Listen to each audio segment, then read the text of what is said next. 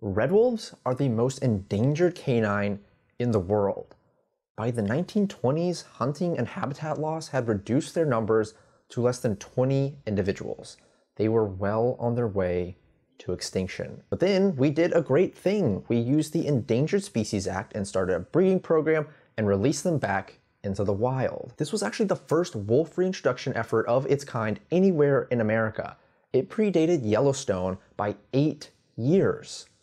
The program was a great success. By 2007, there were 130 red wolves roaming over 1.3 million acres on the Albemarle Peninsula in North Carolina. Things were going great until they weren't.